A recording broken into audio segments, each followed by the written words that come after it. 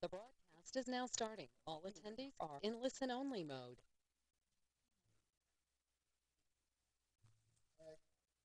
Turn this on. Can everybody hear me now? Good evening, everyone. We're going to call to order the meeting of the Village Council. It is Thursday, February 18th, 6:30 p.m. And I will ask everyone here to please stand and join us in the Pledge of Allegiance. Allegiance to the flag of the United States of America, and to the republic for which it stands, one nation, under God, indivisible, with liberty and justice for all.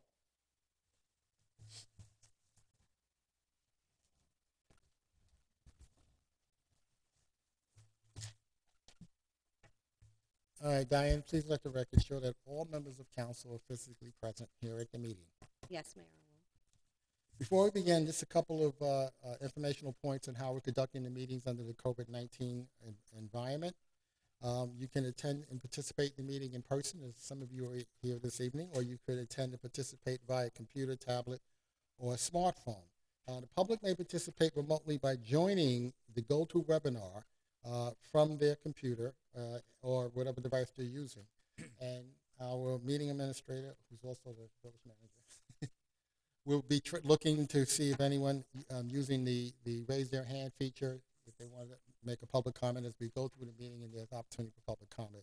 Those who are physically at the meeting, we ask that you continue to follow the right protocols. I see you all have your masks on. What's really important, though, if you get up to walk around, for example, if you're going to speak, there's a podium in the back that you should go to speak. And while you're up and walking, wear your mask. And obviously, when you get to the podium, you can remove your mask so you can speak clearly. Okay? So with that, has anybody seen Senator Powell? Yes, he's on there. There he is. I I'm live. thought you were going to come here personally. No, I'm joking. I'd love to be there right now if I could. No, listen, we understand. We thank you. We're very thankful to have you available via remote. One of the things it does, it demonstrates that it does work and people can participate. So with that, we're going to hear a legislative update from Senator Bobby Powell. Sir, you have it. Well, I want to thank you all for giving me the opportunity. I want to thank you, Mayor Pinto, Vice Mayor Jeff Romero, Councilwoman Radusky, Councilman Richard Volantis, and Councilwoman Selena. I always get your last name wrong. Samayos. It's good to see y'all. I'm glad to be with you all tonight. I want to give you a legislative update. I am here in Tallahassee still. I want to see if I can share my screen to show you what I'm looking at as it relates to a quick PowerPoint, quick and dirty version of what you'll see or what we're working on here in Tallahassee right now. And if I'm not able to share the screen, what I'll do is and just run through my slides and talk you through it. So either way, we'll do it that way. Let's see. Can I share the screen yet? Okay, show my screen and share my screen. So I think I'm sharing the screen now. Can you all see it? Got it.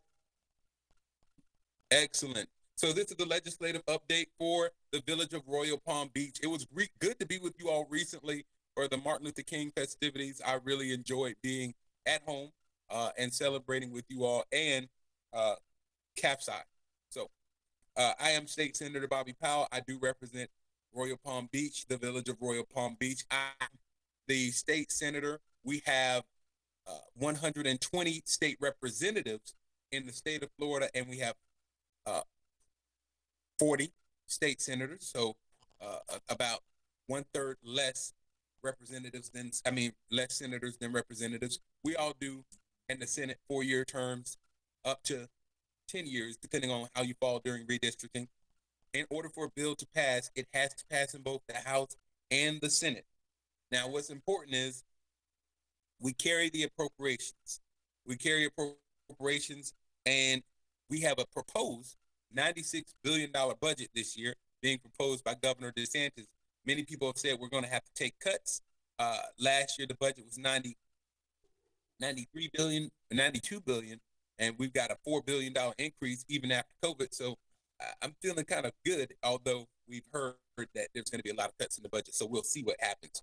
60 days of session. Remember, this year is an odd year, and during odd years, session starts in March. 2 years back, we set session to start January for even years.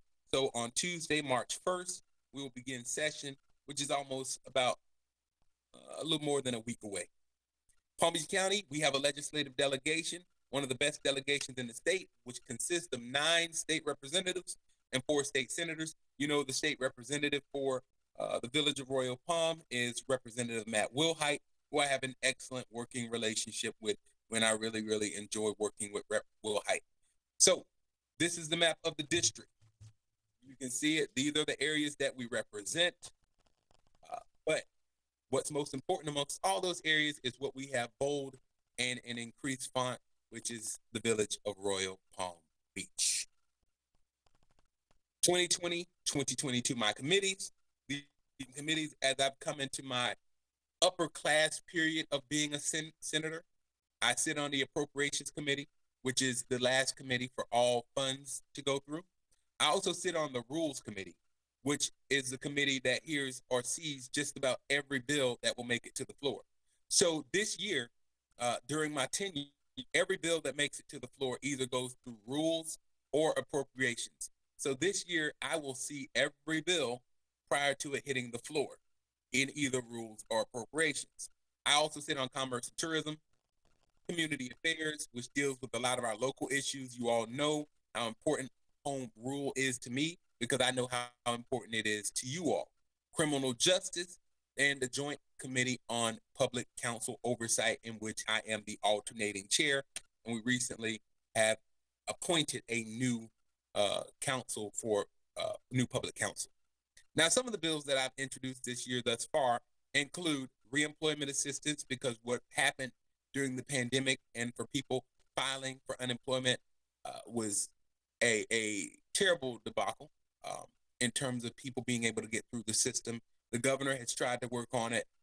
Legislators have come up with ideas, and the Senate President and Speaker of the House have also addressed the issue. However, to this day, we still have over 50% of the people who have applied for a claim have not received the first dime through the system or unemployment compensation. So I filed 592 to work on that. Direct file of an information. This bill, 638, would keep juvenile offenders from being housed in the same location as adults in a jail or a prison facility. So that is moving forward. Then there's the Bright Future Scholarship Program that we are working on. Minimum qualifications for law enforcement or correctional officers, and then mental health training for our law enforcement officers, because we all experience trauma. Mental health is something that's very important to me. I work with Representative Silvers a lot on this particular issue, and this is also important to Representative Wilhite because it deals with our public safety officers. So making sure that we have safeguards in place to guard their mental health is very important to us. This year, I filed a number of appropriations. In these sets of appropriations, we've got Royal Palm Beach Commons Park All Access Playground that we've put in for a budget request, and a number of different budget requests we've gotten through previously. This is what we got through in 2020. Here's the last year with the Royal Palm Beach Commons Park All Access Playground area. It got through the process, but the governor vetoed it. I believe we put that in again, and I believe we've also got a couple of other requests that have come in from Ron Book, who's the lobbyist for Royal Palm Beach, and I'll be working with our council and the city manager to make sure we're fighting and getting all the information we need to keep these things in the budget. Even though it will be a tight budget year, we're still working hard to get items in that budget. Some of the major issues we'll see, and you'll pay attention to, and I'm giving you all this pre-session so you'll watch and know what's happening. And if you have questions, please do not hesitate to call us. But we're seeing anti-protest legislation so far. Police reform legislation been dropped by the Florida Legislative Black Caucus, which I am the chair. Unemployment, many members have dealt with that and are doing bills related to unemployment. Education, we're seeing a push to extend or increase private school vouchers. Mental health is always a major issue, especially dealing with gun violence here in the not only the state of Florida but the United States, and COVID-19. A couple of issues we haven't talked about. The governor has a priority to deal with social media companies, and also we're working on, or there's being a push to deal with or to slow down vote by mail. So there's been a push by some of my colleagues for Senate Bill 90, which will limit vote by mail. Vaccine update. Jupiter Medical Center is now offering vaccinations to residents from Palm Beach and Martin counties who are age 18 to 64, but have one or more of the comorbidities that are listed below. Also, there have been several vaccination sites in Palm Beach County for people to do pop-ups. It's also my understanding now that Publix and Walgreens, as well as Walmart, will be doing vaccines. And if you have questions, like to get on the Department of Health vaccination list, there's a phone number that is listed. I thought it was listed on this page, but if not, I can get that for you. And also, you can, if you have a comorbidity, have your doctor reach out to Jupiter Medical Center to have you placed in line to get the vaccine. That was a quick version of our legislative update. This is my staff: Diane Andre, Kirsty Miles Esquire, and Christopher Stubbs. They are the Team Powell, District 30, who represent very well in the office and who do the work here in Tallahassee as well as back in the district. Our phone number is 561-650-6880.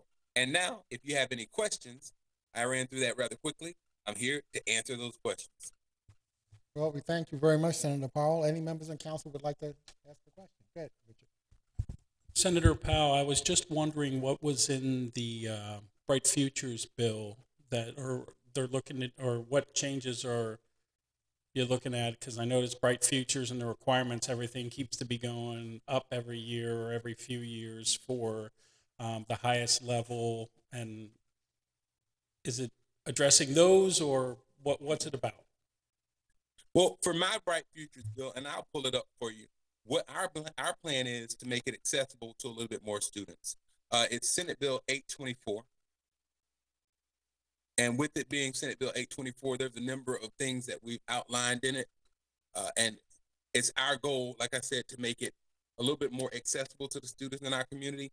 I don't know how that will go, but what it does exactly and what it says exactly is, and I'll read it to you. I'm pulling it up right now.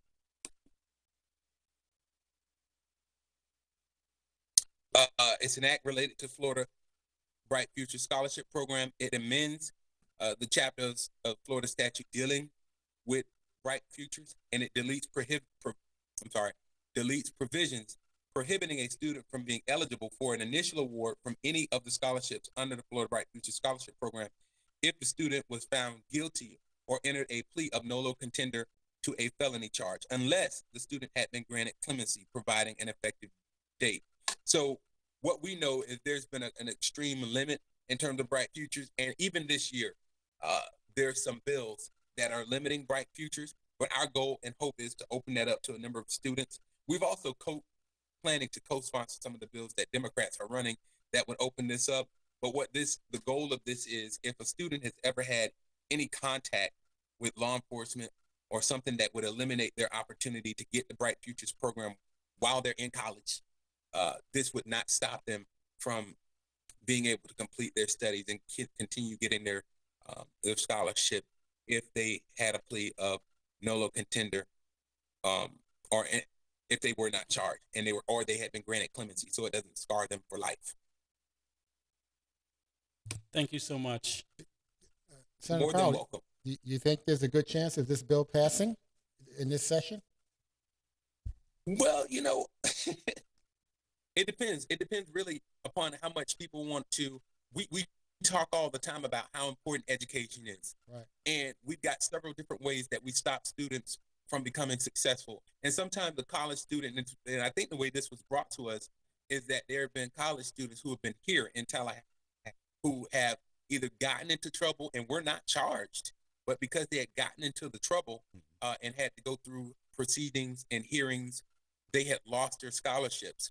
And once you're proved either not guilty or it's charged off, they don't get the opportunity to get that back. They lose it in its scholarship program.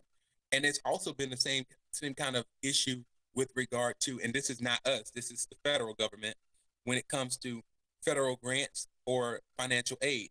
So the charge is, yeah, we want to talk about reforms and making sure we help students get through the process. And I will be proposing, I proposed the bill, but I will be walking over to the committee chairs to ask that this be put up on the agenda so we can have the conversation. We're going to have a lot of conversation this session, and I don't see why this shouldn't be one of them. Now, will my colleagues agree to it? I don't know. But will we ask for it? Absolutely.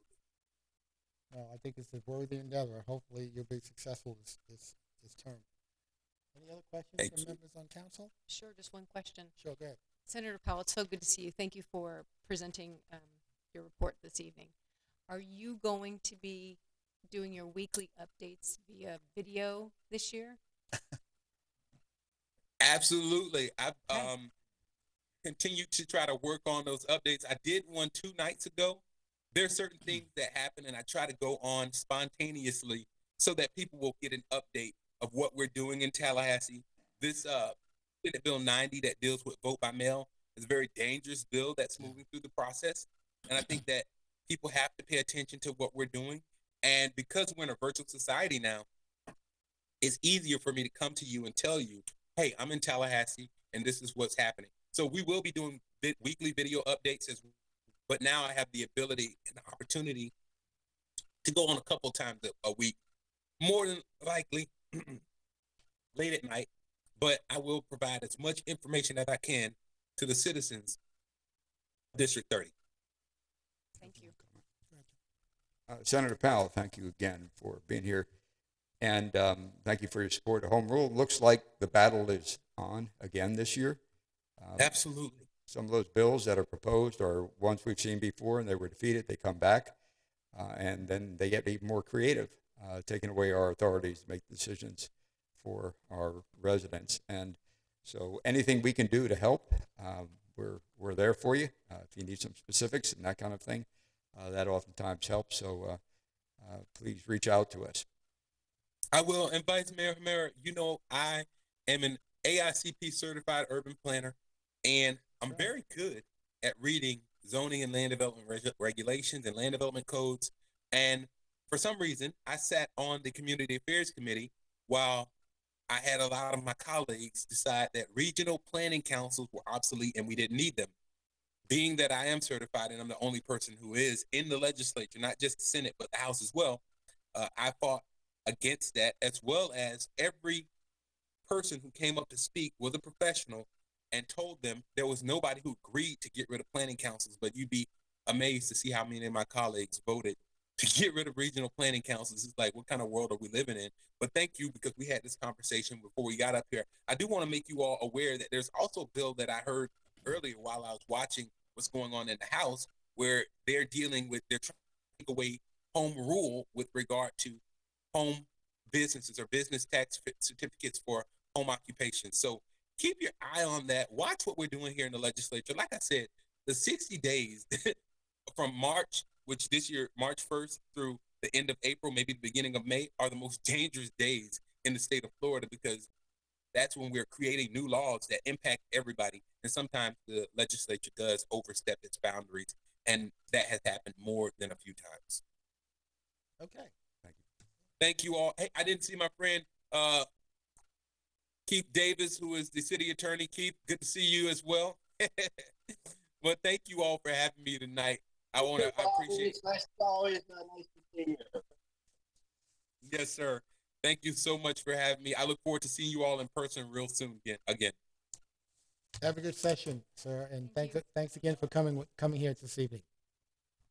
Absolutely. Thank you, Mayor Pinto. Thank Okay. you for everything. I'll see you all soon. All right, thank you. Thank you. All right. Excuse me. Tonight, our next item on the agenda is a proclamation. So I'd like to read this to everyone. It's something that I think we've done it before, but We're certainly doing it this year. Whereas the state of Florida officially recognizes March as Bicycle Month, and whereas residents and visitors of the village of Royal Palm Beach enjoy safe, environmentally friendly alternative methods of transportation that provide access to public and private facilities, such as parks, schools, Palm Tram bus stops, and businesses.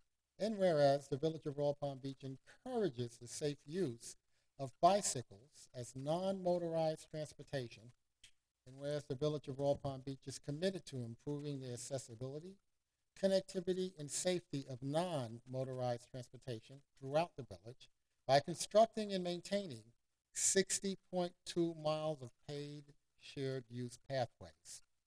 And whereas the local recognition of Bicycle Month in the village of Royal Palm Beach will increase awareness of the alternative transportation options throughout the village while promoting the health benefits of bicycling along with reducing traffic congestion, and ultimately popularize bicycling as a variable, attractive alternative mode of transportation. So now, therefore, on behalf of the village of Royal Palm Beach, we proclaim March 2021 as Royal Palm Beach Bicycle Month, and encourage all residents and visitors to safely explore the convenience and benefits of bicycling as an alternative to the motorized transportation throughout the village. Signed and sealed this 18th day of February 2021. So now everybody, when you leave the meeting tonight, go out and polish up that bicycle. Take it out of the dust bin inside the garage. Okay, I'm gonna do that too. All right, thank you. And as I said, Diane, please make sure the TPA staff gets a copy of this so they're aware of our action tonight. All right, we're going to start out with reports this evening. I'll open with a report today. It is February 18th, it's the third Thursday of the month. So this morning we had our Transportation Planning Agency meeting. Nothing, the most significant event today in action was taken was the board approved the third amendment to our Transportation Improvement Program for the fiscal year 2021 to 2025. The reason for this, there are a couple of changes they had to make, but the real reason was they wanted to add a couple of projects. And one of the projects is pretty significant. It has to do with the establishment of the, what's the name of that train? Safeway? Brightline. They keep changing the name on me, so I don't know. The Brightline train will be building a station in Boca Raton. This is something they've been working on. It's something that the village of Boca Raton has been working on in pursuit. But what was good to hear about it was the funding for this, which is about $46 million, is coming. Some of it's coming from the city. I think they're putting in about 10, but the rest of it is coming from the state and federal government. So that's really good to see that kind of infusion and to help that city move forward with something that I think it's a good thing for them and important to get that station going through Boca Raton. So that was the most significant activity this morning. And with that, I'm going to ask Selena to start. Yeah. Good evening, everyone. It's nice to see everybody here. First of all, there is a forum on policing in Palm Beach County. So that is Wednesday, the 24th of February at 6 p.m. And you can either do it in person and virtual, but you do need to register. So if you go to pbcgov.com/criminal justice, you can do that. COVID testing, as Senator Powell said, is throughout the county, but it's open over at the South Florida Fair. So you do need to register over at the healthcare district, and that's hcdpbc.org. And then you can go through there. It's beautiful how they have it set up. It's really organized. So definitely look at that. We had the RAB meeting this month, and there are several classes that are still doing over at the rec center: yoga, dance, fitness rooms open, pickleball. And the pre-K classes have started up again. There are the free movies and concerts over at the park on Friday nights, so check that out on our website, royalpalmbeach.com.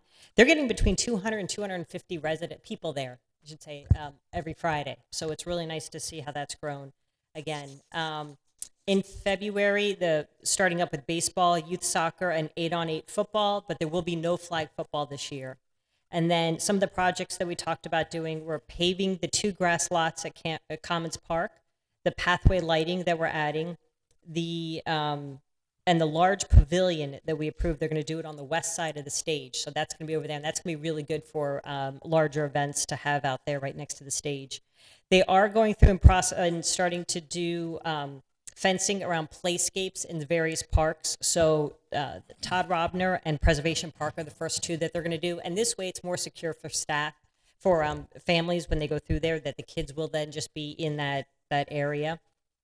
And then they are changing out the skate park from dasher boards to the chain link fence, and that's just something as times have changed that's required, that they're the people who use it are asking for that. And then the soccer fields need to be closed 2 months every 4 months just for sodding purposes. So it's amazing how much use that they're getting and how many tournaments that they're getting over there, that it's really getting a lot of use.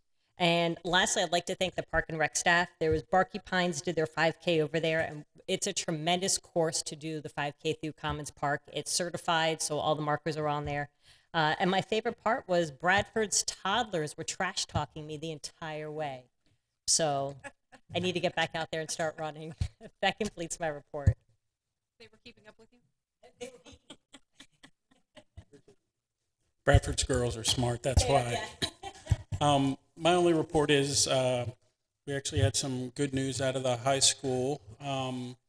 The final numbers are in for, I guess, the class of 2020 after all the adjustments, and the graduation rate was 93.8, which is another record high for the high school. And another potential good news is they are still on target for having their graduation on June the 8th at the Expo Center in the fairgrounds. It's not going to be like it's always been, but hopefully they've got a plan where at least the kids can physically, the crowd, I don't know how they're going to do, but we'll see, and they're still working on it. And but unfortunately for the seniors, there's no grad bash and there's no prom, so they're missing out on that. But hopefully they'll. No official prom.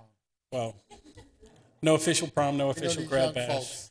and happy to report that a major portion of the Southern Boulevard project looks like it's about done. Is now they've got the 3 turn lanes if you're heading west at Crestwood, heading south into Wellington and up Forest Hill. And I haven't seen how big of a difference it's made because I haven't been there during rush hours, but it looks to me like it's going to be a huge difference. So people use it and use it well, because it's been kind of scary with the construction and difficult the past several months. So I'd like to thank DOT for almost finishing it. It's about there. So that's all I have, Mr. Mayor. Good evening.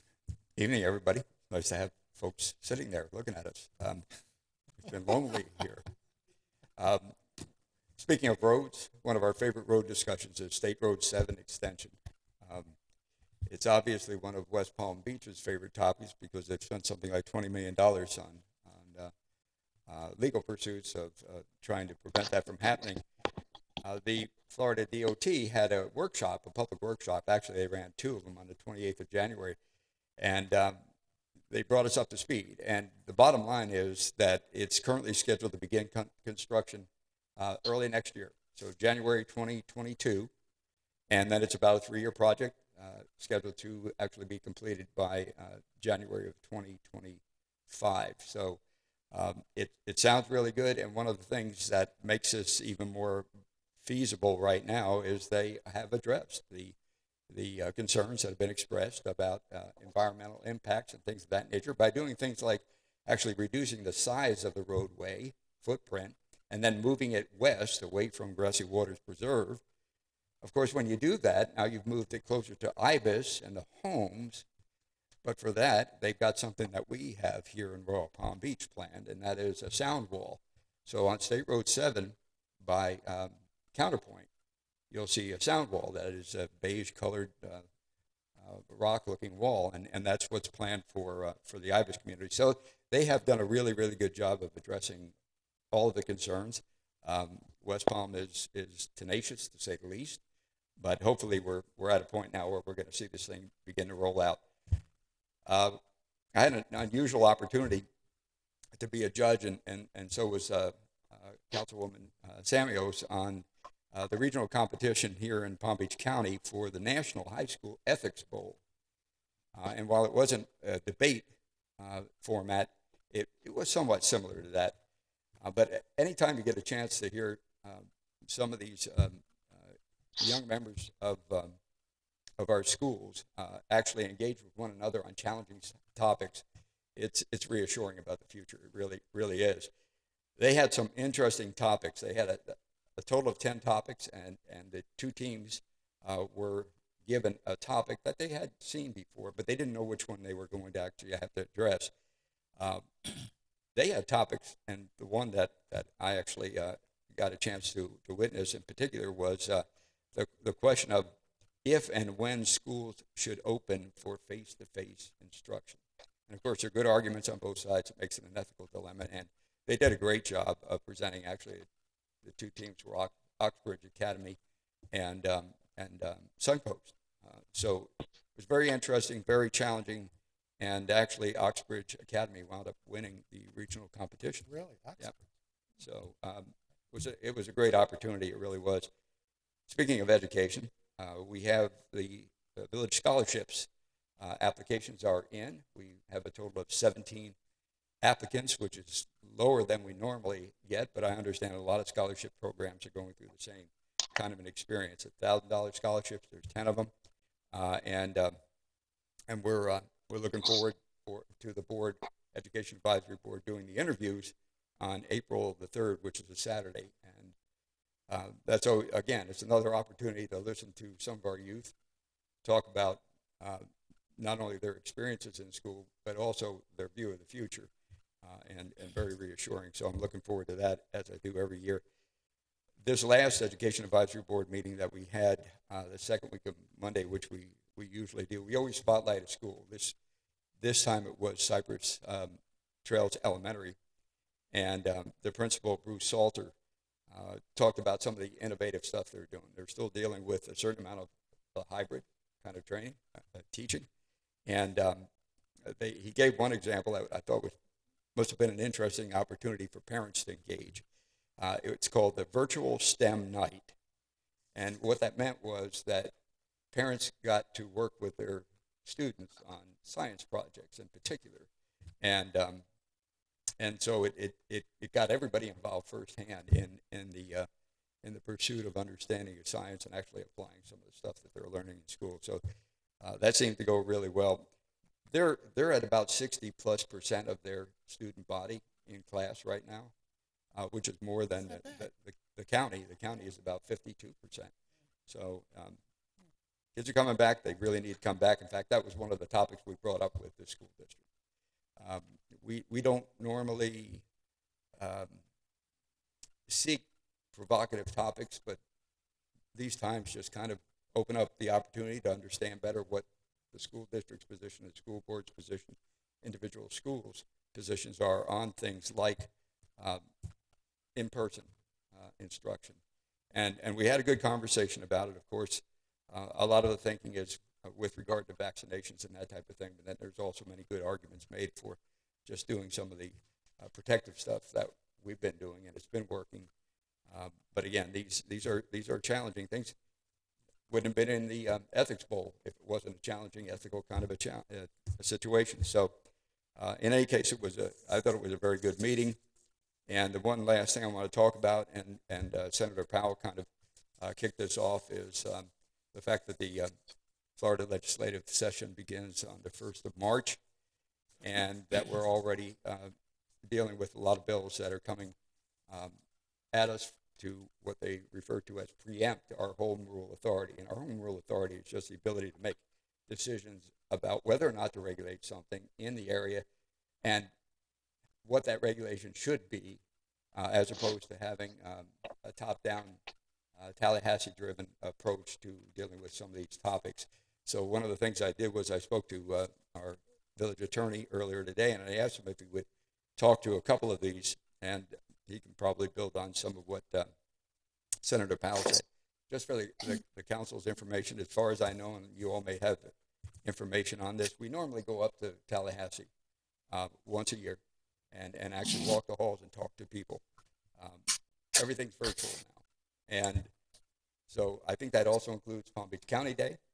although the details are still being worked on that. And I know it includes Florida League of Cities Action Days. So we're going to be engaging still with the members up there, but we'll be doing it virtually. And actually, might even be better.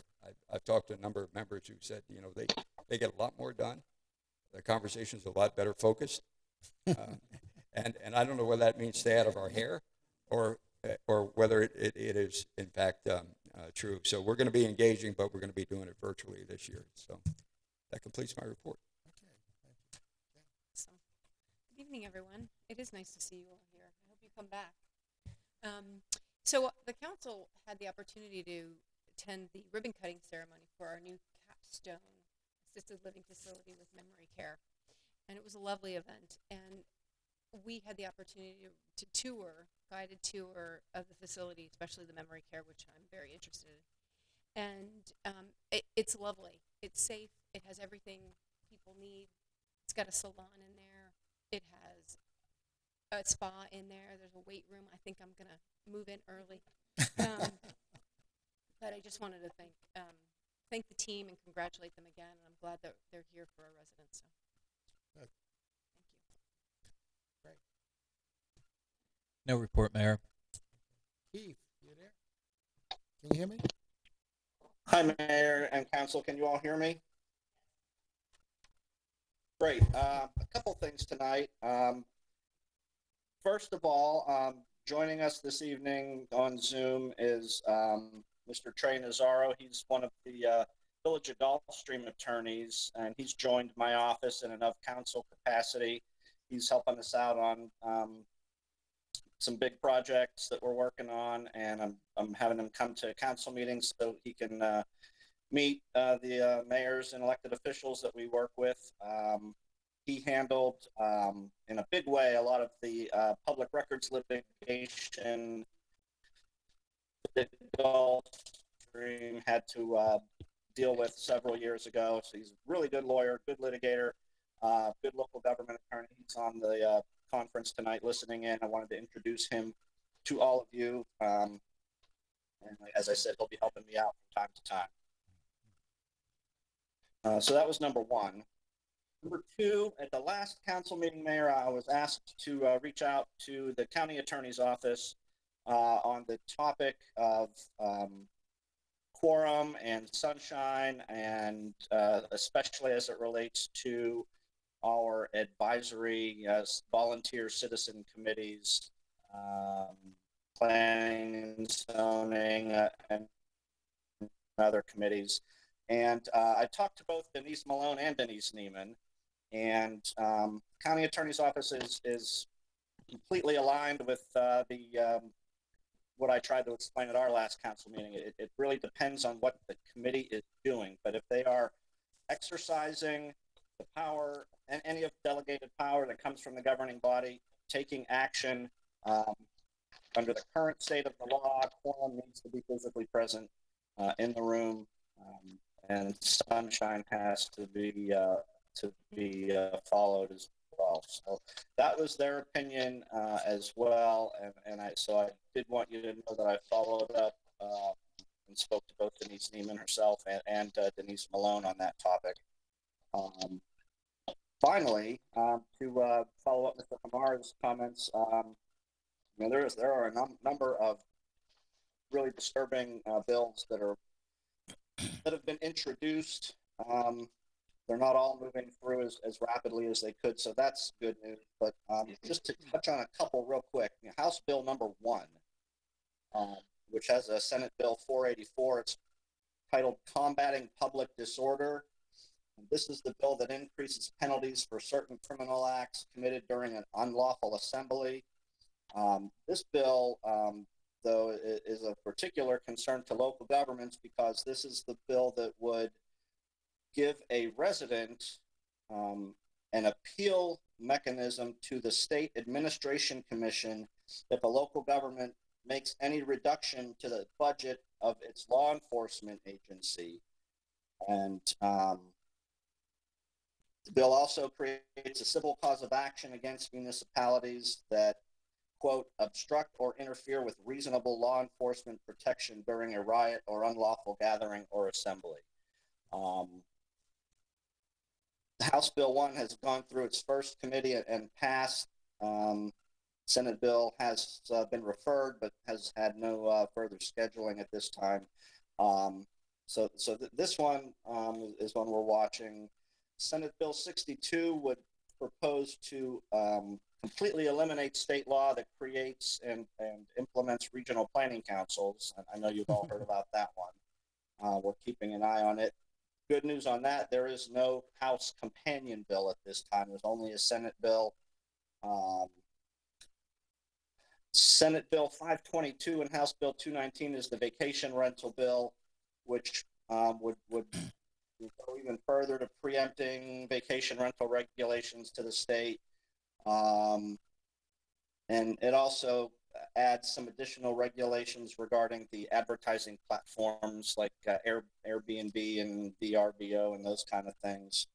Couple more just to keep you aware. There's a House Bill 55, Senate Bill 284, which would prohibit a local government from applying what it's calling building design related zoning and land development regulations. So you wouldn't be allowed to regulate external material, roof material, architectural design, or any other aesthetic building features. That would all, so that one has been introduced. And then there's another bill, this seems to come up a lot. House Bill 6009 would eliminate the ability to use red light cameras. I don't think there's a companion Senate bill on that one. So, you know, there's a whole laundry list, and that's just a sample of the things that we're keeping an eye on. And obviously as session starts and these things start moving forward or not, we'll keep you posted. But I did want to give you, at Mr. Hamar's request, a little flavor for what we may be up against this session. So I will conclude my report with that unless the council has any questions. Any questions? Thank you, Keith. Thank you. I'll make a statement though. It's just amazing. I was talking to a resident a few weeks ago. They were asking questions about, you know, why has there been this movement over several years to strip local cities and municipalities from their ability to home rule, you know, control what's going on in their community. And I pointed out to them, I asked them, I said, did they know how Florida got invented to begin with and the government structure that was in place? When they created Florida, they created 67 counties. They didn't create cities. Cities came along much later after that. And I just get the feeling that I think they're trying to roll this back to, there are just these counties and there are no cities. And it's unfortunate, but we got to continue to fight that. But at the end of the day, I think it's going to take you, the citizens, notifying your local representatives at the state level that leave our ability to run our communities alone so that we can work on our quality of life based on the things that we want to see happen in our own cities. That's my 2 cents on that. All right, I guess that concludes our reports this evening. With that, Diane, do we have any petitions that are being presented? Is anyone here who wants to present a petition to the council? No petitions have been submitted. All right. Seeing no petitions being here to be presented, I'm closing the floor to petitions. So if somebody shows up now, it's too late for the petition. Okay, no petitions. At this time, we'll take statements from the public on non-agenda items that are not on the agenda, or items that are on the consent agenda. Do you have anyone out there raising their hand who wants to make a non-agenda item or consent agenda item public comment? No, I do not, Mayor. Okay, do we have any prior requests submitted? Is there anyone? I don't have any comment cards for non-agenda items or consent agenda, but if anyone here has decided they'd like to do that, now would be the time. Seeing none. All right, I'm closing public comment then on non-agenda items and on consent agenda items. And with that, Diane, can you give us the consent agenda? Yes, Mayor, I will. Thank you.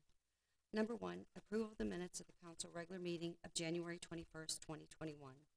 2, approval of the village manager to execute the first addendum to provision of services agreement between the Village of Royal Palm Beach and Pro-Champs to extend the term of the agreement for the first 1-year renewal period from March 10th, 2021 through March 10th, 2022. 3, approval and authorization in accordance with established policy to make a budget amendment for Fund 302 in the fiscal year 2020-2021 budget. Said amendment to transfer a total of $20,000 from storm drain outfall replacement PW20SD to Southern Royal Palm Gateway Project EN2002. 4, approval of the bid award in the amount of $176,377 and authorization for the village manager to execute a contract with the lowest responsible bidder for the Southern Boulevard and Royal Palm Beach Boulevard Gateway EN2002 project to ANSCO Incorporated.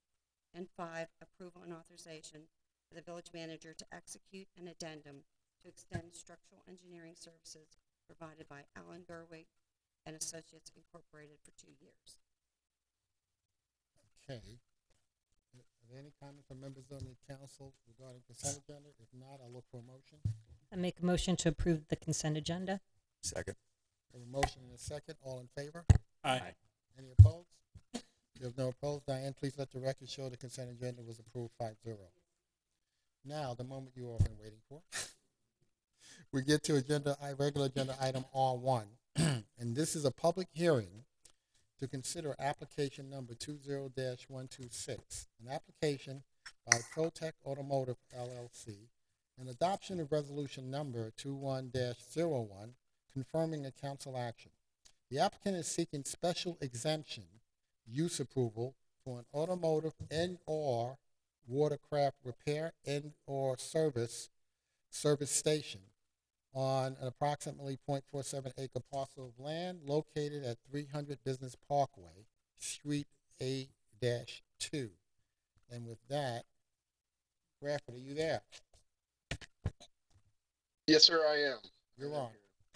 And Can Mayor, I'll everybody see swear Bradford in, and if the applicant has a representative that's going to be testifying, they'll need to be sworn in as well.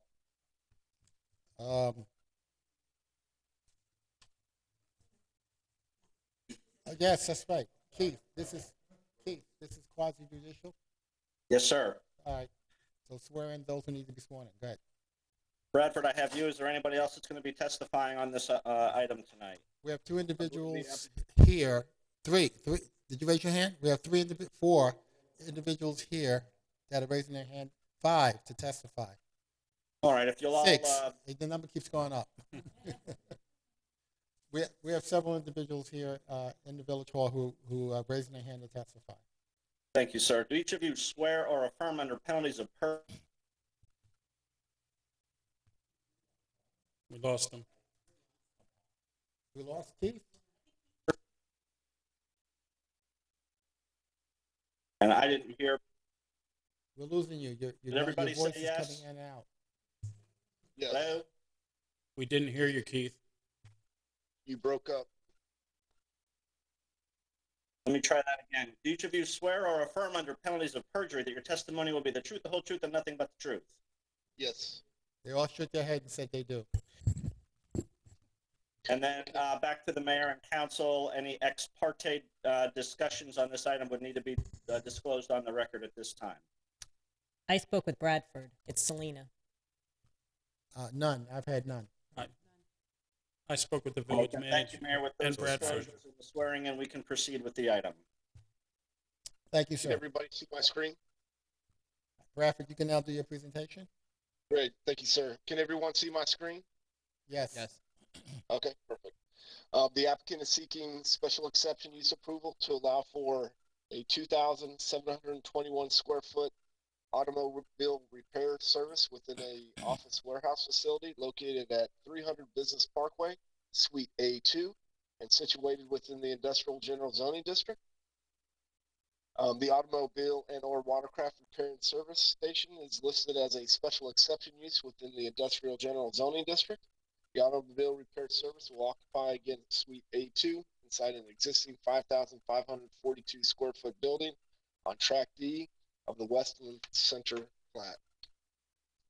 In reviewing the proposed special exception, village staff consider compatibility with adjacent land uses, consistency with the village's comprehensive plan, in conformance with the village's development standards for the industrial general zoning district. More specifically, whether the proposed special exception is consistent with standards of the village comprehensive plan, complies with all development regulations of the village code, does not have adverse environmental impacts, does not have adverse vehicle or pedestrian traffic impacts, does not have an adverse impact upon public facilities, does not have an adverse impact on adjacent properties, is compatible with the character and living conditions of the existing neighborhood, does not have an adverse impact on property values in the adjacent areas, and is not a deterrent to the improvement or development of adjacent property.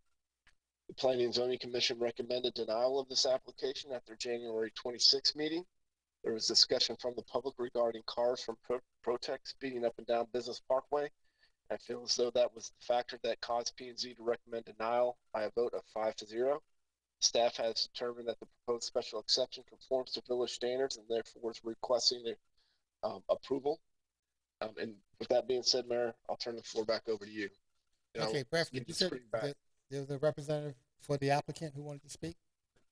I spoke with the applicant. It was either early this week or late last week, and they said that they would be attending the meeting, and I gave them very specific instructions on how to get to council chambers. So I think it's Mr. Patel. Is Mr. Patel there? You're the applicant. Oh, okay. Please come. Go back to. Okay. And Ray, I'll be giving the screen back to you.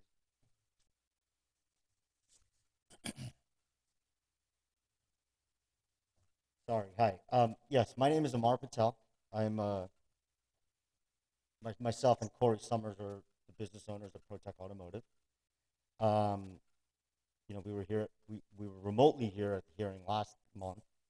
And I don't know if you want me to jump right into it, but there was a lot of things said by a few of our neighbors that we wanted to address. We had a chance to think about it, and you know, there was speeding up and down the road was brought up. I think there was a lot of fear of nitrous oxide that was brought up during the meeting. Depicting us as a performance-only race shop was brought up at the meeting. The meeting, just for the record, the meeting you're referring to was the P&Z meeting? Correct. Okay. Correct. And in addressing that, wanted to let the council know that there's no filling, using, or anything of nitrous oxide. I think that was being used as a fear tactic, in my opinion, because it's not true. Speeding up and down the roads is absolutely not true. And we've actually Corey and myself, and went over and spoken to 2 of the 3 neighbors that had, brought up any concerns, and addressed those concerns. And actually, we've had positive feedback from our neighbors, some of our neighbors. We've also had, I'd like for the neighbors to speak first, and then I'd like to address any of the concerns that were brought up. Is that? Your neighbors have, there are comment cards on this item. They will be speaking, but this is your opportunity just to present any information that you think is pertinent, relevant to what you actually say you're going to be doing there. And, okay, perfect. Yeah. Thank you for explaining that. So what we are is we're actually a mechanic shop. We do maintenance on almost any vehicle on the road. We do tire. We help with tires. We help with brake setups. We help with oil changes. We help with timing belts, water pumps. Basically anything that will get your car back on the road is basically what we try to do at the shop. And as a small business, we do our best to try to cover a lot of the spectrum of what's offered in the automotive space in order to honestly become a profitable company, hopefully. We're a young company. We have only 2 people that work at the shop. And, we're open Monday through Friday. We're, as much as it's looking like that we're this performance shop, we're actually your typical, you could bring your SUV, your van, your sedan, and your sports car to our shop to get fixed. That's simply what we do. How long have you been operating? I'm sorry? How long have you been open? You're open and operating already, right? Yeah, we've been open since August 3rd, of 2020. 2020. Okay. Correct. Boy, open up a new business in the COVID environment. It A lot well, of courage. well, so that was in that location. Prior to that, we opened in January of 2018. January of 2018, then we moved to that location on August All right. So where was the 3rd. other location? Was that the village? In West Palm Beach. It was in It was West in Palm West Beach. Palm Beach, correct. Okay. What made you decide to come to Royal Palm Beach? Well, actually, we got tired of working in the heat over the summers, and we were able to. One of our customers actually bought a building in Royal Palm, and she said, "It's air conditioned. Do you guys want to make a move?" So we decided to make the move. Okay. It's nice to work in an air conditioned facility in the summertime. All right. Anything else you'd like to share? Is that it? Yeah, that's it. If I need to address something else, I absolutely. Okay. Hopefully, you guys will give me the floor again. All right. We'll Thank move you. to the next portion now. What we do at this point, before we begin having comments from members of the council, we hear from the public. All right, so for this agenda item R1, we do have comment cards from the public that are physically here. Before I address these comment cards, do we have anyone raising their hand who's on virtually who'd like to comment from the public? No, Mayor. We have why'd you raise your hand?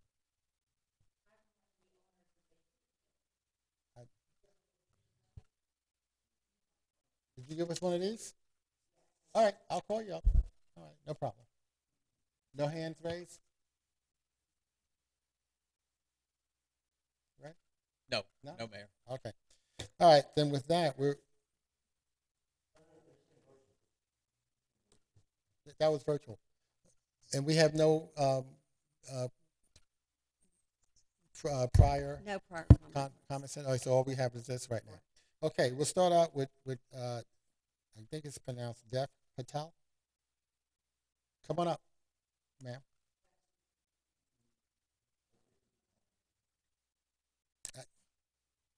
Hello, everyone.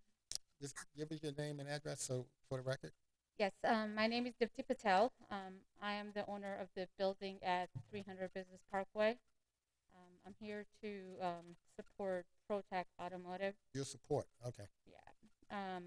As he mentioned, I was one of his customer at the old location. Corey has been maintaining my family's personal vehicles and my business delivery vehicles for over 7 years. And when he opened his own shop, obviously I moved over to his shop. And when I mean, he's been very, very good mechanic, very honest, with no issues. He's been very respectful to me, my family, my staff, and when he and I agreed to move ProTech into my building, I kind of did it without hesitation because I knew him for over 7 years. He and his shop have always been very professional, organized, and welcoming. So it was like, for me, I didn't have to think. And we're also next to the ProTech where it is. We're also building compounding pharmacy, and I just like to mention that noise or parking or traffic hasn't been concern for me or my staff who's working to build the pharmacy right now, and they haven't been in our way of operation. It's been going everything is moving along smoothly, and I hope. Okay. I have a question. The space that they now occupy, what was there before them? It was empty. It was just empty? Yeah. Okay. Yeah, it was empty. There's a 2 suites, so they're on suite 1B, and we're building this new operation on 1A. Okay. Thank you. Just walking, you had said that you'd serviced your personal vehicles and your delivery vehicles. What personal vehicles do you have? What type of vehicles? I have Tesla. Okay, thanks. What kind of? Tesla. A Tesla. Oh, okay. Is there a link there? Okay. So would you repeat Go ahead. again what was in that area before Nothing. Protect? It was empty. Empty. It was empty. Oh, it was Yeah. empty. I'm sorry. Yeah. Okay. Thank you. Anyone else would like to ask this? Okay. Thank you very much. You're welcome. Thank you. All right. Next, we're going to hear from Margaret Rice. I made a guess it was you, so come on down. Go back there. Yes, thank you.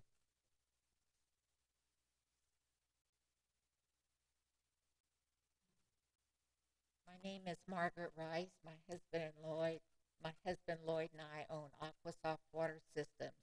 That it's 220 and 240 Business Parkway. We've been there about in excess of 25 years at the park and 49 years in business. The owners of Protect came in my office and wanted to, talk to me. And we talked, and because the last time I did speak, I had said that it was very noisy. There was cars coming up and down our road. And we have a funeral home. Just so for the record, we want to identify, what road are you speaking about? Business Parkway. Business Parkway, Yes. okay. Uh-huh. There's a number of automobile dealers or repair shops on our parkway, but mainly it was very loud and the cars were coming down. Now, he has assured me that that wasn't him, or I wouldn't be hearing that anymore, because what happens, and how I explained it the last time, is that a lot of times the trucks come in at our operation or the air conditioning company, and they can't drive in. They unload out on the road. And with the funeral home right on the corner, there's a lot of traffic. And that's why I was very concerned about the speed that some of the cars were coming. And you're saying one of your concerns was that The trucks speed. were not parking off the road? They were like blocking the road? No, they were on the side of the road. On the side of the road? Unloading. Unloading. Bradley Air These Conditioning. trucks you're referring to, are they trucks related to their business, or were they? No, trucks making deliveries. But not. It had nothing to do with their business. No, it did not. Okay. But if you had cars racing up and down the road and that you can't see past these trucks that were unloading, Okay. it is dangerous. Yeah. It's a And safety especially thing, Palms yeah. West is very busy all the time. All right. Funeral home. And so there's a lot of people milling around. Have you reported any of these concerns to the PBSO? No, I have not. Okay. No. I talked to these gentlemen. They were very nice. They assured me that, they want to be, welcomed in the Okay. park. And, I was just concerned about the speed of the traffic in the cars. All right. Any of you have any questions? Thank you. Thank you. Thank you, ma'am. Kevin Gillum?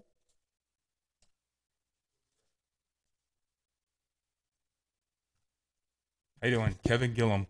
I represent the Royal Palm Beach Business Park. I'm the president. And I was here at the last meeting. At the, what meeting Planning was that, and zoning. sir? The planning and zoning, okay. Okay. And prior, okay, the speeding is ridiculous. It's racing up and down the road. The safety it's just terrifying because of what goes on. Now, the noise was really, really loud also. We're across the street. But I understand we're in a business park. Noise is noise. What my real concern is the speed. After the meeting, almost instantly, the speeding has come to, I'm not saying it's gone. I'm not saying speeding. I'm talking about racing, not speeding. Speeding's everybody. It has got much better. The noise, the speeding has also. But I'm also told that the sheriff's department went to several different businesses and warned them that they're going to start looking into this. And it did get better. My concern is, I hope they're sincere, and I did have a conversation with Corey. I hope it's sincere because I truly believe it's just a matter of time before someone's dead. You hope it's sincere that the sheriff is Sincere. going to look into it? Well, I Yep. was told that the sheriffs, because we have to get some kind of agreement with the sheriff's department, they won't patrol in there or police in there. And we're working on that, I believe, as a It's a private roadway. They can't Right. they can't patrol on the private Oh, roadways without an and- Private agreement. roadway? Correct. okay. All right. And supposedly, I mean, we're working on that. I guess that requires a study and $1,200 to the village and on and on and on. And we are working on that. Prior to that, I mean, I've been in the park since 1988. Okay, we never really. I mean, there's always issues. Has it got bad? Yes. Okay, the sheriffs, when they went around, if it was them, I can't tell you. I can tell you truthfully that it has improved. My concern is, hopefully, it just didn't improve to It get has to this be exception sustained. through. Sure. You know what I mean? And then what? Okay. Okay. Very good. Any of you want to have any questions? I'm curious about the association. Yeah. Can you tell me, does the association meet regularly for conversation? Well, obviously, last year we haven't done any meetings. But even virtually, have you? No, I mean on the phone, yes. You want to call that virtually? But do we sit behind a screen and virtually? No, we don't. Phone conversations, yes. If there's an opportunity for you all to get more involved in the association, that would probably help. Okay, and you know what I mean. Is there any other questions? Yeah, I have a question for you. So, you said that you were going to pursue this agreement with PBSO so that that area can be policed. Absolutely. Is that right? We're also looking into speed bumps. It's a serious situation, Okay. but that has to go through here too. Okay. Ray, you aware of You don't just put speed bumps down, I'm told. Right. I am not aware, but everything he's saying is accurate. Yes, we have to have an agreement. The money that we collect is for the traffic study that we pay our consultant, and what we're doing is making sure that everything's in accordance with UMTCD, the Uniform Manual Traffic Control Devices, and we have to have this agreement for anything the police does to make it enforceable. Otherwise, it's not enforceable. That's because it's a private street? That is correct. All right. Can you just talk with Captain Aox just to make sure that? Well, we handle it out of the engineering office, and it sounds like you've talked to somebody about the agreement, and you've talked to somebody about the speed humps. We do have a speed hump policy. I was just I'm going sure to that say. I have not talked to as another board member that brought that to me. Okay, so but I was unaware that you had to have an agreement for the sheriffs to. Okay. I texted Chris about 15 minutes ago to ask him, but he didn't answer. So I'm assuming About- he doesn't know it right off the top of his head Okay. About our policy, about our speed hump policy? about whether they had an agreement or not. Okay. But regarding the policy, are they eligible to follow that protocol if they want to? That policy doesn't apply to private roads, does it, Ray? I think it does apply to private roads, but I don't remember. I don't remember how it applies to private roads. It definitely addresses private roads, but it might be something as simple as you can't do it. But I'm not. I don't know that. We're going to take a look at that. We have, in the village, we do have a formal policy for local communities to mitigate speeding problems within, up and down their local streets. And there's a process that we go through, and we do an analysis, and at the end of the day, the local community makes a decision, based on what we may recommend as a remedy to this. Speed humps is an option, but there are other options too to go forward with that. So we're looking to see if that's something that would apply because this is a private street and how that works. Could I That's just something else we consider. mention Go ahead, something? yeah. So I live in an HOA neighborhood. Yes, sir. And we have the same issue because it's a privately owned road. And so if we want PBSO to actually enforce the speed limit and things like that, we have to go through that study. We've chosen not to do that. But there were times when, we really thought hard and long about whether or not to do that. So this sounds like something that might really work to everybody's benefit. And insofar as the speed, what do we call it? Traffic calming stuff, right? Speed humps, speed bumps, and all that kind of stuff. When we pursued it from an HOA point of view, what I was told was basically the same thing applies. The challenge is there has to be enough traffic to justify it. A bunch of other things that fall into this whole thing. No problem. There are two possibilities there. That We definitely need to pursue it. Otherwise, it will be negligence on all of our parts. understand what you're saying. This is very serious. Yes. Okay, thank you, sir. Thank you. Rick Wilson? My name is Rick Wilson, and I work next door in the building directly behind ProTech Automotive. Worked there for a lot more years than ProTech has been there. And I actually work on behind the door that is right adjacent to their building. I've not heard very much excessive noise ever come out of there. I've never witnessed these guys speeding around our parking lot or up and down Business Parkway. And these gentlemen talked to me last week or 2 weeks ago. So I've kind of been listening to the traffic that goes up and down Business Parkway. And they were closed on Monday. No one was there. And there was plenty of cars speeding up and down Business Parkway. There is a traffic problem there. There's a lot of traffic on that road. They store school buses down there at the end. And there is a lot of people speeding up and down there, but it's not these guys that are doing it. There's a lot of other people that are doing it. And yes, it does need to be enforced. And speed bumps do work. But I've not noticed an excessive amount of noise there. And these gentlemen have worked on my car once. And it's a little Honda CRV. It's not a race car. I would like to see their business stay there. Sure. Okay. Thank you. My name is Cindy Hadfield, and Rick actually works for me. I've been in business for 43 years, and I have enjoyed all of the people around me. I've had no problem with speeding, and if anything, there is a problem. There's restaurants in that area, and there's constantly big tractor trailers that are blocking the road, and you have to be very careful to get around them. It is a business park. I've never complained about anybody. The noise does not bother me, and if anything happens to this company where they're not able to produce what they're doing, I think it would be a travesty. We should be in the business of promoting small business, not the opposite. Thank you much for your comments. Okay. Have one last card, Gary Hendrick or Hedrick. Got it. My name is Gary Hedrick. I actually sold the buildings to Michael Patel, who I believe is the cousin of Amar Patel. They were going to put in a pharmacy compound. Didn't know anything about a race shop, but my business is next to theirs. And I first of all want to say Amar Patel is a gentleman, as is his brother. The problem is Corey Summers is a young guy, and he's a motorhead. I mean, they race. What'd you call him? A motorhead.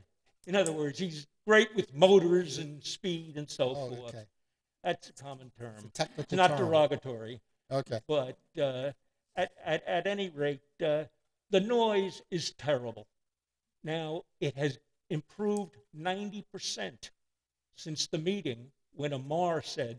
Hold on a second. Which meeting are you referring to? The P&Z meeting on January Right. 26th. And what you say something's improved 90%. What's improved? The noise The from racing noise cars? and the traffic.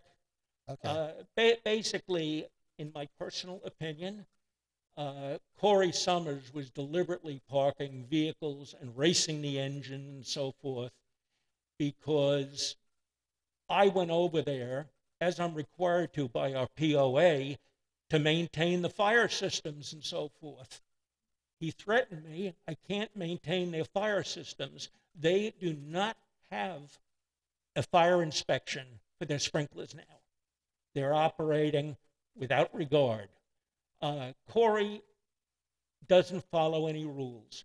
He opened up here months and months and months. I believe it was actually May, without getting licenses, anything.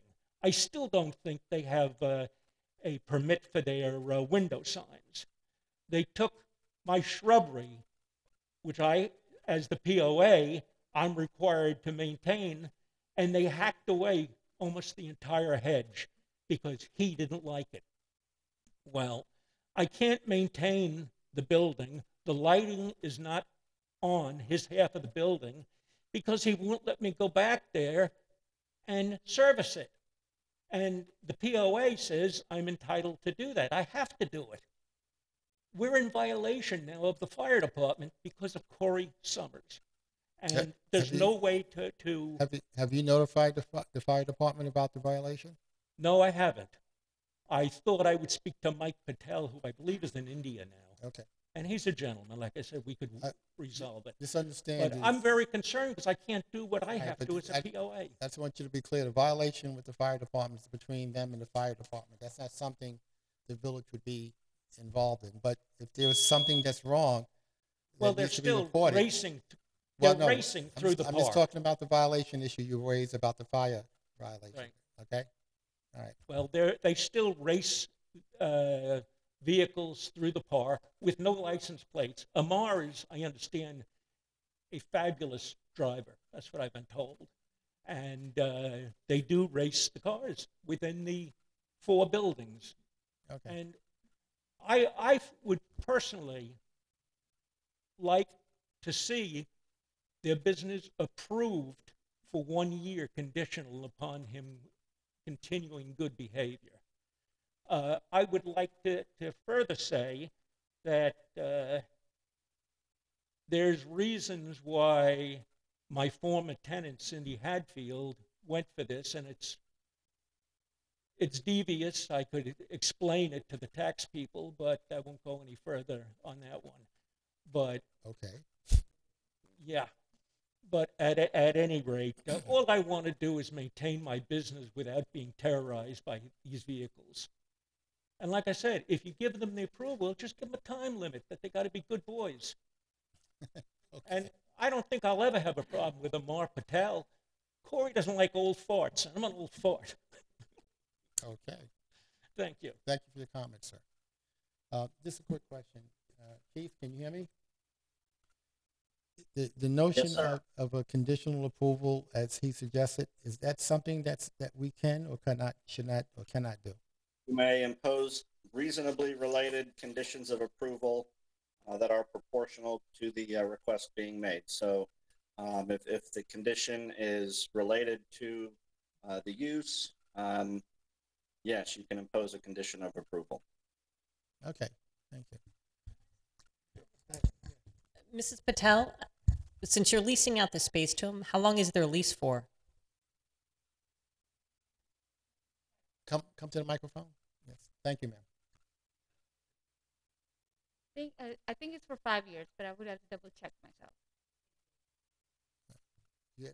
So, you know, I lost track of some of the names. So Corey Summers is who? That's you. He's the motorhead. Is that what he called you? Right. Yeah. So you can tell me the difference between a gearhead and a motorhead at some point. I'm used to hearing gearhead. So that's you, and so this gentleman was talking about that experience. Okay. Is it? Any other questions? Okay, I have no more comment cards from anyone who's here, but I will leave the door open. Does anyone else who has not submitted a comment card like to comment? Sir, please do. Go ahead.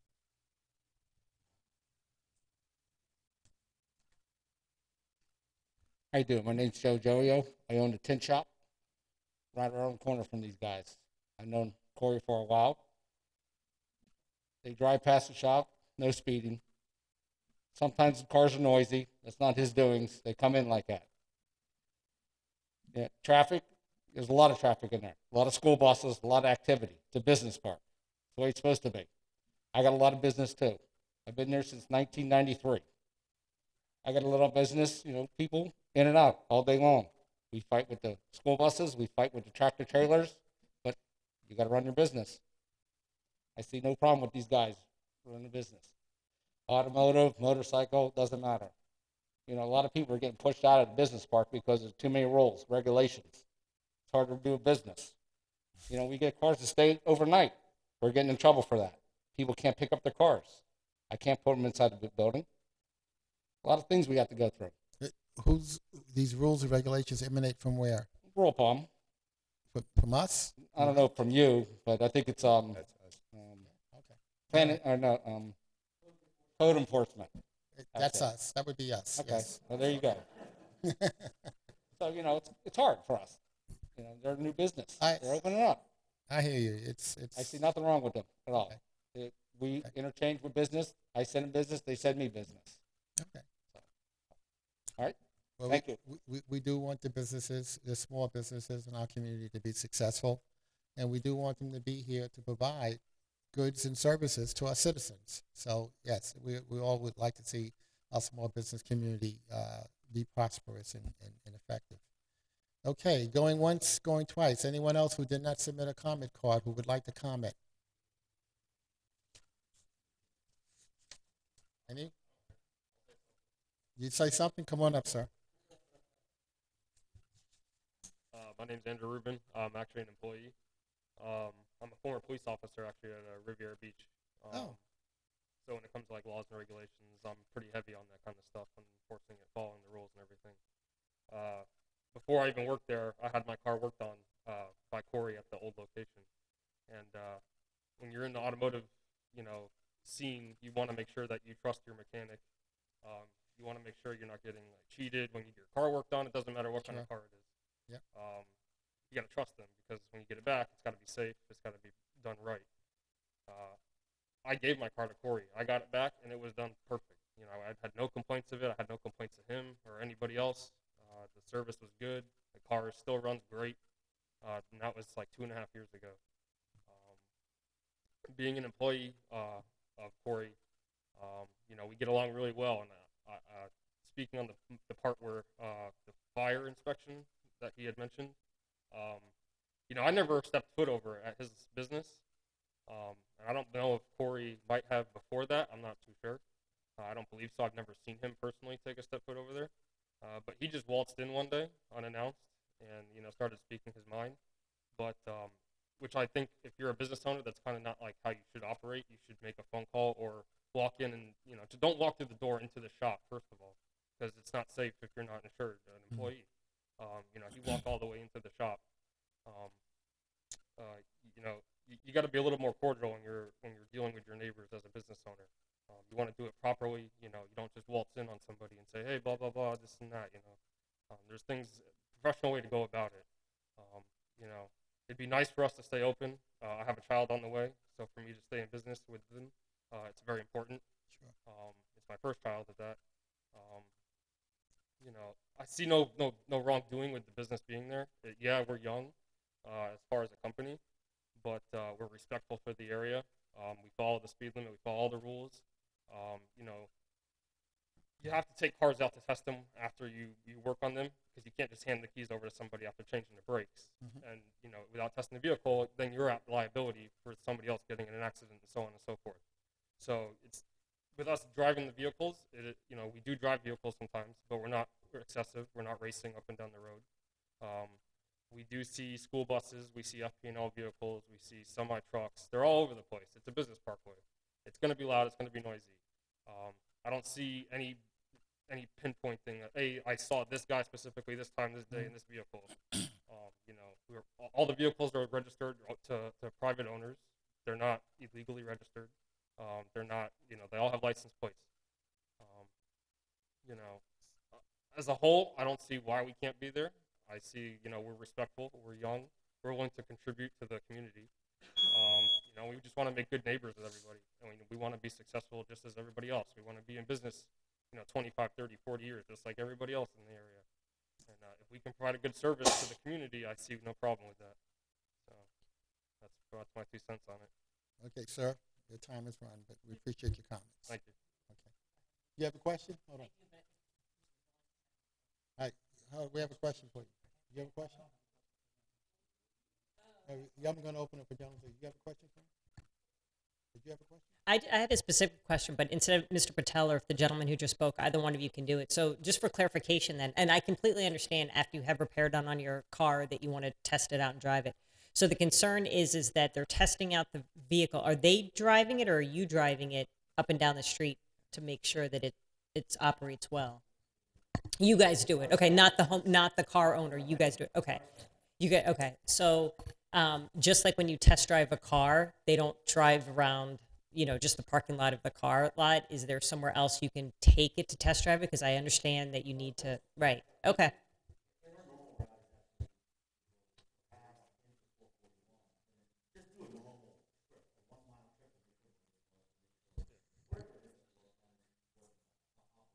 Okay, so you're not just going up and down Business Parkway and, yeah. Yeah, this. Yeah, wouldn't I call understand, that- I just wanted clarification, yeah. I wouldn't call that an adequate test drive going up and down Business Parkway. Yeah. The vehicles that we test drive, we don't take them on Business Parkway except just to leave Business Parkway.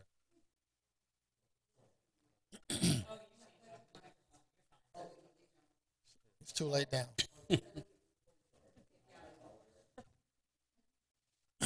Yeah, we don't operate vehicles in Business Parkway except to leave Business Parkway because it's the only exit and entrance into the area. So, taking a 5 to 10 minute, 20-minute drive to test a vehicle out down 441, it's basically just to make sure the car's operable longer than you would just to turn it on and park it outside. So. Right, and that's what, so the concern is just driving down the Business Parkway side, just so you can get out, and that's what some of the complaint Correct, and was that's before. every bit of maybe like 800 feet, 900 feet, I think. From the Right. entrance. So, you're only going about 20 miles an hour. That's what I wanted to Can I hear, thanks. Before you step away from the podium, let me. See what you got yourself into. I can do this So all that's day. Let's that's go. what you get for the spontaneous "I'll speak" Let's kind go. of a thing.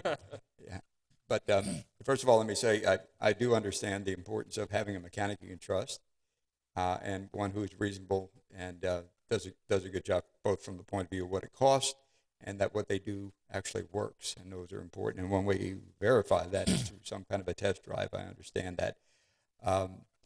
What strikes me, though, is there were comments made about how since the Planning and Zoning Commission meeting, things have gotten dramatically better. So something happened there. Absolutely.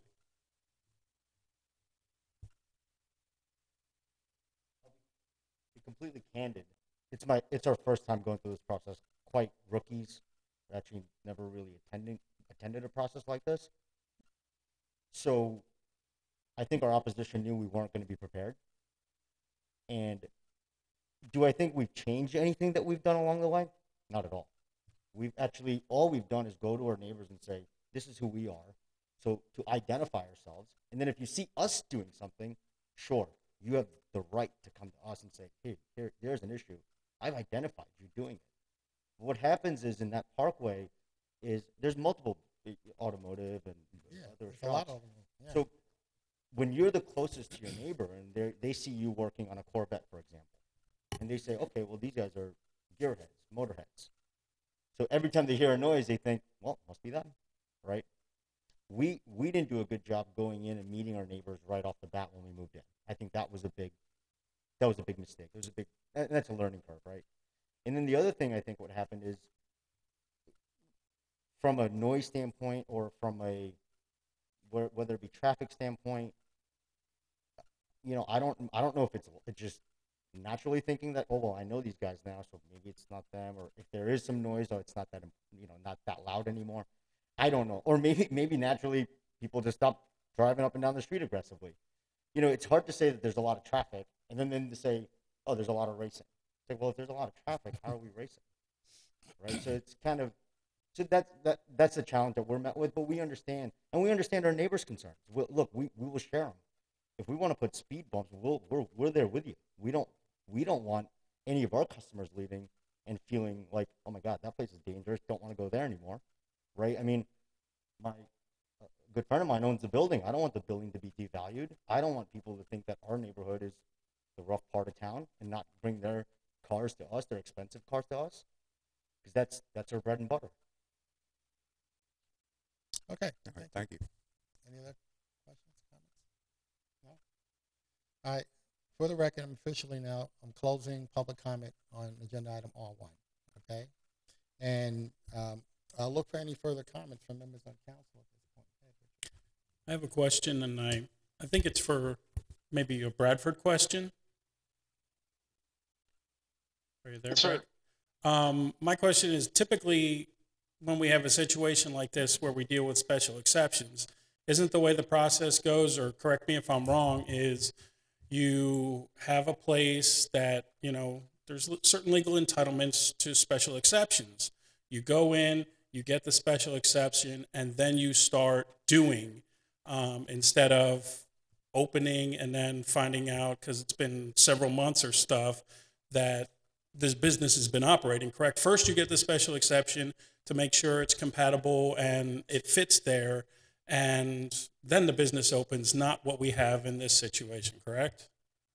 That is correct. Okay, and that's one thing I would suggest that you would have done differently. That could have been something you did differently, because it was really odd to me sitting here for as many years, and I think the problem you ran into was, it seemed to me to be an issue with, I don't like the way they're running their business or the problems with their business. It's not, in my opinion, it's really taken away from what the issue is, which is, okay, we have certain legal entitlements to what we're allowed here. Is this a business that's compatible with surrounding? And it seems to me it is.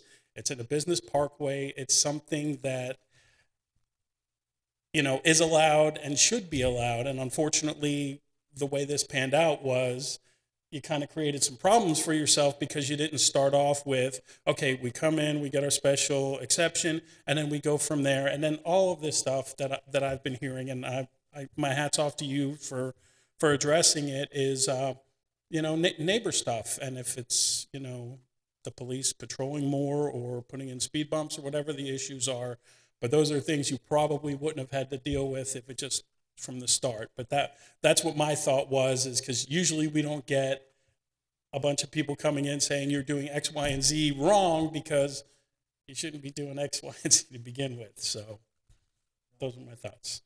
Thank you. One other comment, kind of following up on that. So, sounds like you've taken some steps in the direction of becoming that good neighbor. As my friend, Councilwoman Rostowski said, involvement in the POA is a really good idea. That's a healthy way to stay on top of things and also to give people a quick way to voice any concerns, and then a quick opportunity for you all to turn it around. So sounds like some good may have come out of all of this.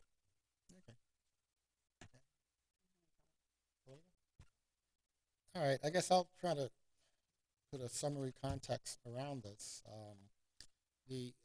Our staff is recommending approval for this request, and these extenuating circumstances, I'm not convinced at all that this particular business is at the core of some of the issues that I've heard that are going on in Business Parkway. I think the POA should continue to, if that's the organization that's talking with the sheriff, PBSO, about patrolling or doing things to get a better traffic flow.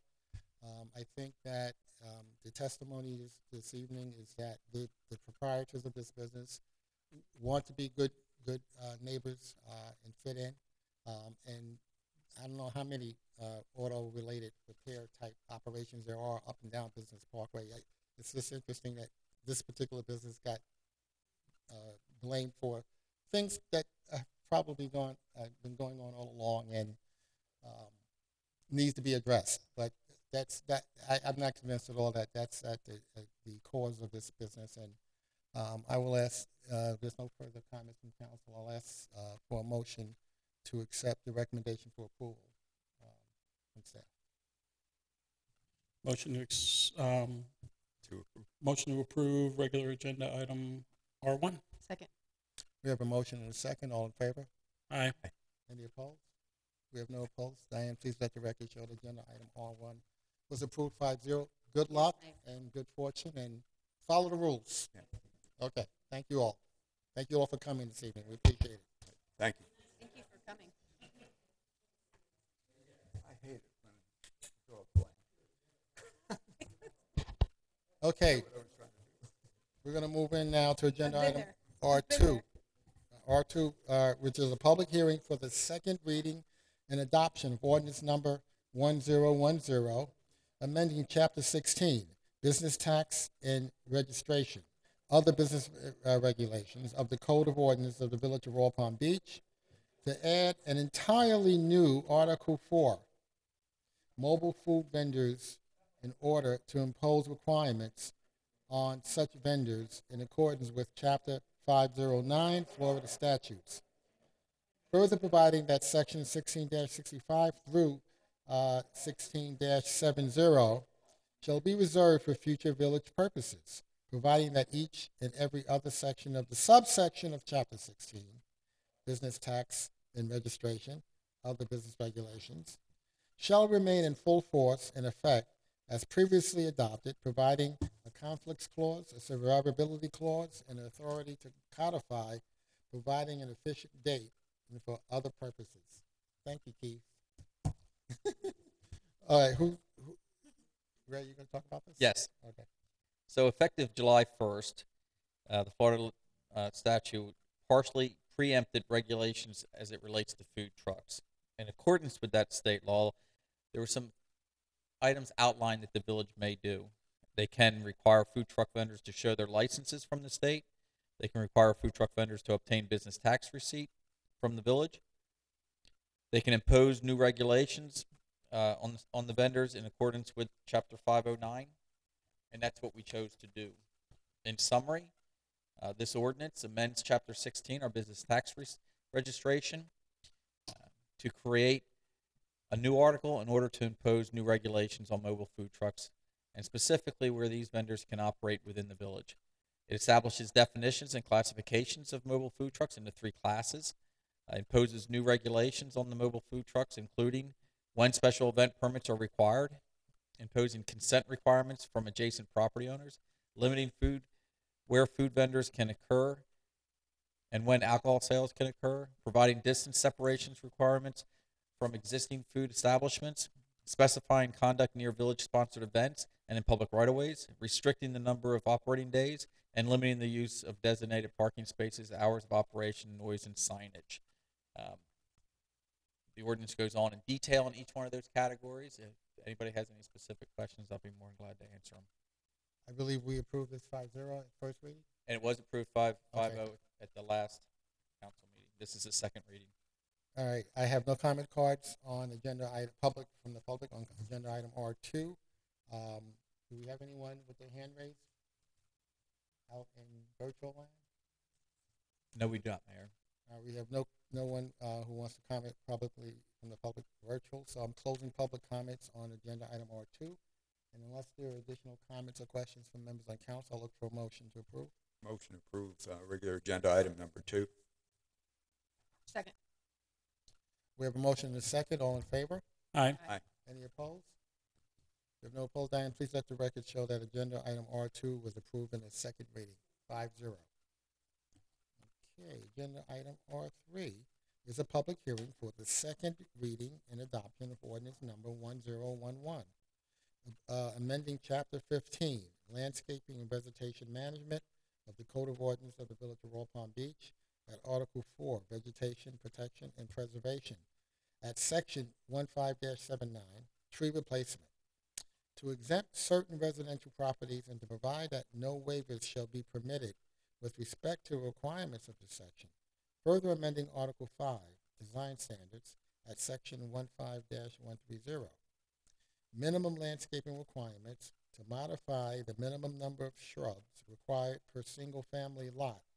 Further amended Article 6, Material and Installation Standards, at Section 15-143, Plant Material Standards to modify the height and size standards of vegetation installed on single-family lots, providing that each and every other section and subsection of Chapter 15, Landscaping and Vegetation Management, shall remain in full force and effect as previously adopted, providing a conflicts clause, survivability clause, authority to codify, providing an effective date, and for other purposes. Okay. Village Manager, you're up. So after we had enacted our landscape and preservation ordinance a few years ago, the state legislation had enacted some laws saying that if somebody wanted to take a tree out on single-family residential property that they felt was a threat to their property, they could do so without a permit and regulation by the village. As a result of that law, we modified ours, and and we had some things in it that still required the single family if they were taking trees out, or if it was recognized they were taking trees out at some later date, that they had to meet the preservation requirements of and replacement schedule in accordance with the ordinance. It was virtually impossible to administer. So we're changing the ordinance to go back to every single family residential lot, townhomes, duplexes, villas, meet the minimum standard instead of something that might have been higher because of a tree that was not preserved, specifically a specimen tree that was removed and not preserved. That's what this ordinance does. This ordinance exempts the single family, the villas, the townhomes, the duplexes from the replacement schedule in the preservation ordinance, but clarifies that the minimum landscape requirements of section 15-130 remain applicable to these properties. In the process of doing these modifications, we also reduced the number of hedges for 2,000 square feet, and we also changed the height of the tree from 14 feet to 10 feet, so it could possibly be more of a do-it-yourself project. 14 feet trees are considerably heavier than a 10-foot tree, and we're trying to make, our goal is to get the minimum standard on all our residential lots, which is a tree for every 2,000, and making that easier for our residents, we think will be better, or get closer towards that goal. And then the last thing on the hedges, reducing the size of them from 2 feet and 24 inches to 1.5 foot and 18 inches. And that, again, to make it an easier do-it-yourself project. The difference in size is made up very quickly in the growing season. So we think these are good changes. It's the second reading. We did change from the first reading to the second reading, adding the townhomes, duplexes, and villas. And that's it. And our first reading, it was approved 5-0? It was approved 5-0, yes, Okay. Mayor. All right. All I have. I do not have any public comment cards on agenda item R3. Do we have anyone out there in virtual land that has their hand raised that would like to comment? No, Mayor. So we have no public comments virtually. So Diane, nothing was submitted in advance. All right. So with that, I will close public comment on agenda item R3. Unless there are comments from members on council, I'll look for a motion to approve. I'll make a motion to approve regular agenda item number 3. I second. I have a motion and a second. All in favor? Aye. Any opposed? We have no opposed. Diane, please let the record show agenda item R3 was approved 5-0 for the second reading. Agenda item R4 is a public hearing, and this is the first reading and approval of ordinance number 10112, amending Chapter 2, Administration of the Code of Ordinance of the Village of Royal Palm Beach, Article 5, Code Enforcement, at Section 2-111, Schedule of Violations and Penalties, to update Exhibit A in reference thereto, providing that each and every other section and subsection of Chapter 2, Administration, shall remain in full force and effect as previously adopted, providing a conflicts clause, severability clause, authority to codify, providing effective date, and for other purposes. Over the past 6 months to a year, there's been several ordinance changes brought to the council with the goal of changing our penalty from from criminal infraction to civil penalties, and this updates our Schedule A, which is our fees for that we charge the residents on everything, every service we provide, and penalties, and this updates that Schedule A, Exhibit A, for all the changes that we've made this past year and the most recent ordinances that are on there tonight. That's all I have. Turn it back over to you, Mayor. Okay. Do you have any questions or comments from members of council? I don't have any public comment cards on agenda item R4. Do we have anyone in virtual world who wants to comment? Their hand raised? No, Mayor. All right, so we have no virtual public comments on agenda item R4. So Diane, do we have any advance comments? No advance comments? So with that, I will close public comment on agenda item R4. If there are no questions or comments from members on council, I'll look for a motion to approve. Motion to approve regular agenda item R4. Second. We have a motion and a second. All in favor? Aye. Any opposed? We have no opposed. Diane, please let the record show that agenda item R4 was approved 5-0 for its first reading. All right. Agenda item R5 is a public hearing for first reading and approval of ordinance number 1013, amending Chapter 6, Buildings and Building Regulations of the Code of Ordinances of the Village of Royal Palm Beach at Article 2, Public Code, by repealing Section 6-22 and Section 6-23 in their entirety and readopting Section 6-22 and 6-23 in order to adopt new amendments to Chapter 1 Administration of the latest edition of the Florida Building Code in accordance with state law, along with wind speed and line map designations. And I guess Bradford, you're going to update this? No, it's Rob Hill, but I'll go ahead and take this one. I'm sorry. What we are doing here is updating our code to be consistent with the building code that went into effect December 31st, 2020. What's the overall context? Does this code make things better or not better?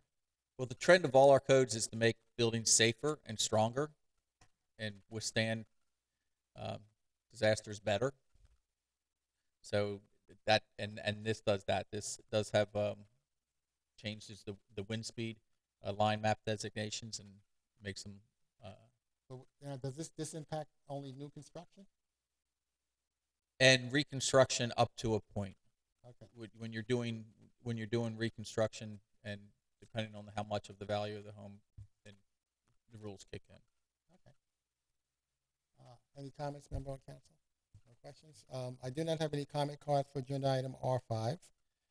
Do we have any virtual comment hands raised?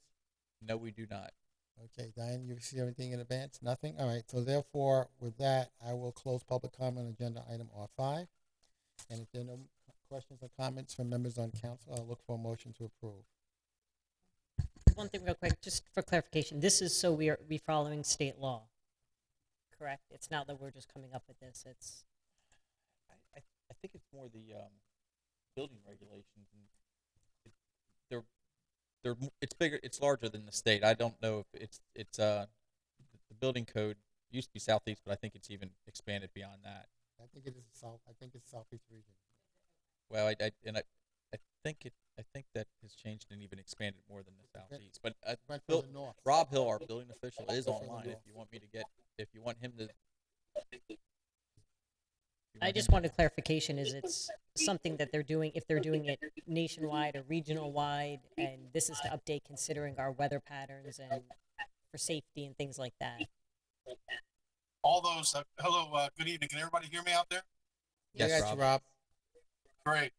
No, this is just a uniform administrative code that kind of makes it, it outlines our procedures, permitting, inspections, and also makes it more uniform with the current wind design maps that are applied to all of the construction, whether it's new or tree modeling. Your question, Mayor, about somebody that has a home that was built 20 years ago, is it required to come up to that new standard?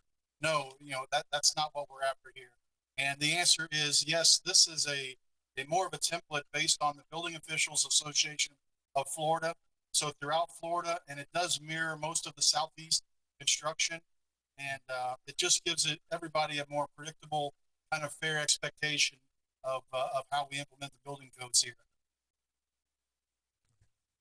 Thank you. Thank you, Rob. Thank you. Questions? Comments? All right, I'll look for a motion to approve then. I make a motion to approve regular agenda item number 5. Second. We have a motion and a second. All in favor? Any opposed? We have no opposed. Diane, please let the record show that agenda item R5 was approved 5-0 on its first reading. And there being no further business this evening, before this council, can you announce when our next meeting is, Diane? March 18th? Okay. Our next meeting will be Mayor, excuse me, it'll start at 6 o'clock. We'll have our organization meeting and... Oh, that's right. It's March. Oh. Well. Councilman Fuentes and We'll- Councilwoman Radusky will be We'll take that sworn in. offline. Okay. So the meeting will start at 6, the organization meeting, then the regular meeting will be at Start at 6:30. Okay. Good point. Okay. That being it, then we are adjourned. Thank you all for coming tonight. Appreciate it.